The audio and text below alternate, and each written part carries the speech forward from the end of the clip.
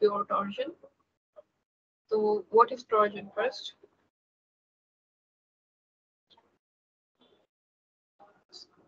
In this topic, we are learning about the torsion.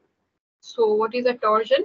Basically, it is the force which is acting on a shaft, solid circular shaft, in such a way that it is producing a twisting moment on this shaft, which is fixed on the other end, and it is basically having a torque on the other end, and because of this, the equal and opposite amount of torque is generated at the fixed end.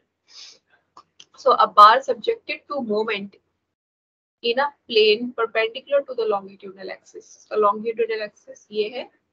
So this x of the shaft is basically its longitudinal axis. So a bar subjected to a moment in a plane. This is अगर ऐसे plane एक perpendicular to the longitudinal axis हम assume करें. So उस plane के perpendicular to the longitudinal axis is said to be in torsion. अगर उस plane पर force लग रही है, moment लग रहा है basically force नहीं moment, so that is known as torsion. That this bar is in under torsion, and this moment is known as twisting moment or a torque. So the torque is having a unit of Newton meter, same as that of moment, Newton meter, etc.